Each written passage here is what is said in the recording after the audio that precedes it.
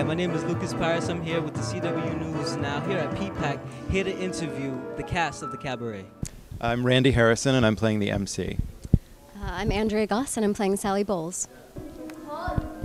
Much of the show, sort of all of the show in this production, takes place in the Kit Kat Club, which is this Weimar-era cabaret, kind of underground cabaret club. And I'm the host for the evening, so I perform various numbers, I introduce scenes and numbers. That's my role. And I play Sally Bowles. She is a singer at the Kit Kat Club, where he's the MC.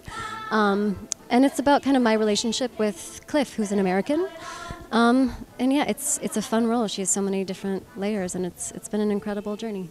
My name is Shannon Cochran, and I play Fräulein Schneider. Fräulein Schneider is a German lady who has kind of survived the entire lead up to between the wars, World War I and World War II, and she was once a lady of great status who lost her fortune.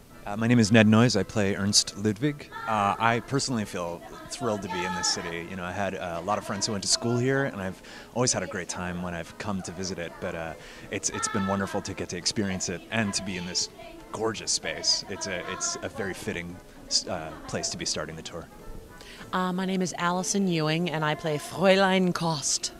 And I'm Lee Aaron Rosen, and I play Cliff Bradshaw. I play an American writer who comes to Berlin in search of inspiration and hopefully discipline to write a new novel, and he finds himself drawn into the Berlin nightlife and the allure of Sally Bowles, and he becomes more than just a bystander and more of an active participant in this world that is going a little crazy around him.